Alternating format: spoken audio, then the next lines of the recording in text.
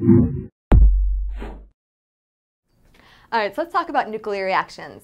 Nuclear reactions are different from chemical reactions. In the whole chemistry class and your inorganic chemistry class you've been taking all year, you have been learning about just plain old chemical reactions. Well, nuclear reactions are different because they are reactions that occur inside the nucleus. Okay? So let's talk about some differences between chemical reactions and nuclear reactions. One of the main differences is that in chemical reactions, bonds are broken and formed, and that's what makes a chemical reaction occur. They're broken and formed between two different atoms.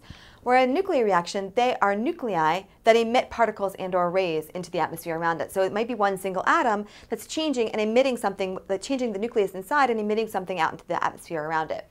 So it might not have anything to do with other atoms at all, just one atom alone.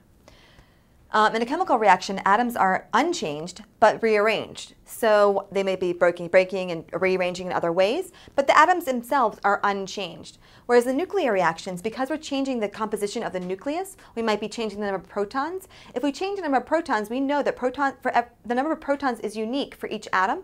So if we're going to change the number of protons in there, we're actually going to change from one type of atom to another type of atom. So you might have, uranium might go from uranium to lead. The atom actually completely changes its identity because it's changing the number of protons or changing the things inside the nucleus.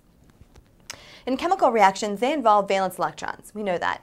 In nuclear reactions, they involve protons, neutrons, and electrons. Protons and neutrons are inside the nucleus, so these are the guys that are actually going to affect or make the chemical reaction or the nuclear reaction occur.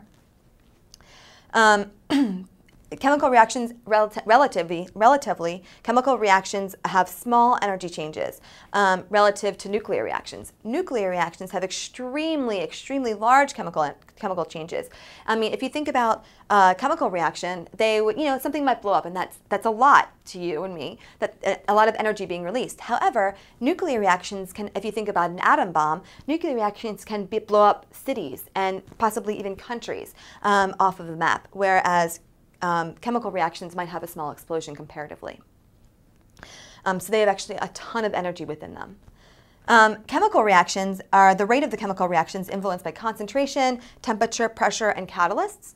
The nuclear reaction are unaffected by these things. The nuclear reaction rates are as large as millions and millions of years, like uranium decay, or 1,000 years, like carbon decay, or like milliseconds. So these guys are not affected by the temperature, doesn't make a difference, by the concentration, by any catalyst can't help it. Nothing can actually increase or decrease the rate of nuclear decay like you can with chemical reactions. So those are the main differences between nuclear and chemical equations. And if you want to learn more, there's more videos to come.